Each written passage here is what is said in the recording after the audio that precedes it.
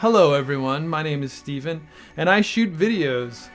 I'm into Blackmagic cameras. I love the Pocket. I have a micro. I had a cinema camera for a while, but then I ditched it, and now I wish I didn't because I had an amazing package and I sold it.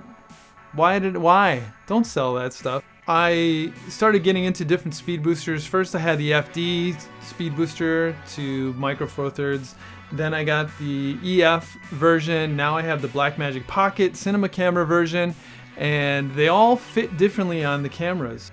The specifications are so tight that it doesn't fit on the micro, right? So what do?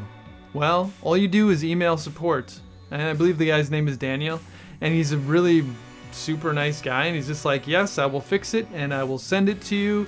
And basically what they do is they send you the back plate of the speed booster. You just take it apart, put it back together, and you're all set. One thing though I wanted to add. So I bought the speed booster from Craigslist and it was damaged. Oh, it looks really good. The optics are clear. Great. And I tried putting it on the camera and it didn't work. And I took a look at it, and there was a bunch of screws on it that were stripped. The base had been glued on. Like, how did I miss this? I don't know. I thought I had lost. I thought I was done, and I thought that I had to just chalk it up to learning, like just buy the new one, spend the $700, right? Until I wrote Metabones. So I wrote them and I just said, hey, you know, I got these problems.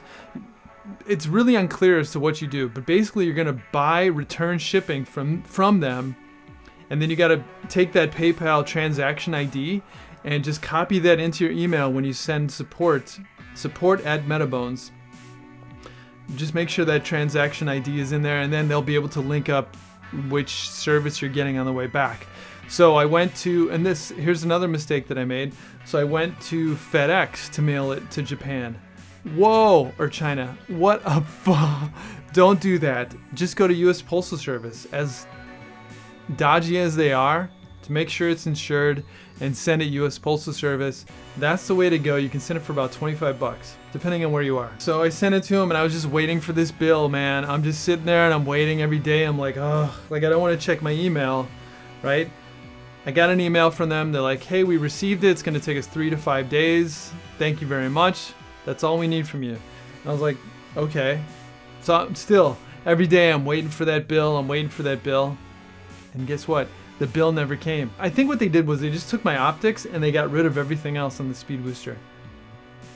That's what they did. And they didn't charge me a dime. And they sent it back FedEx too, which must have been expensive. I had put a little note in there saying that I wanted to use it on a micro. They missed that. So they sent it back, and it's great for the Pocket. I'm using it on the Pocket right now. I tried putting it on the micro, didn't fit. I wrote them an email and I said, hey, it doesn't fit. You know, you guys must have missed it or whatever. I wrote 3 times, no response. And then I just waited. I emailed them again. It was like last night, I think. And I got a response right away. Listen, here's what I'm gonna do for you. Since we missed this, I'm gonna pay for shipping. We can ship your camera out to us, and we can make sure that it fits perfectly.